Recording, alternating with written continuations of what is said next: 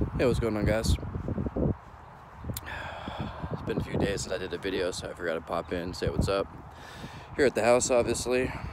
See the Texas Longhorns flag in the background. Hook 'em horns.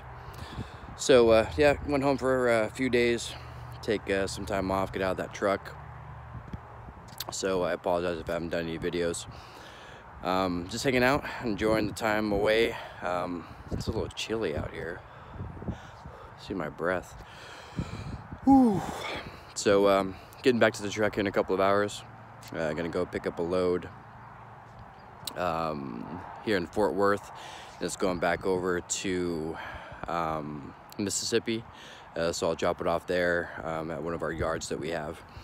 And then heading to pick up my new truck. They found me a new truck, a 2019.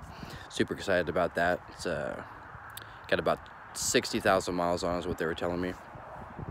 So looking forward to that. When I get there, I'll check it out, do a video on the new truck, try to do a little bit of some differences. The one that I have right now is a 2015. It has just about 500,000 miles on it. So to go from 500,000 miles to a 60,000 mile truck is going to be really nice. A lot of new features, a lot of things changed. I'll show you guys the area a little bit. A bad little spot, sitting on 3 acres.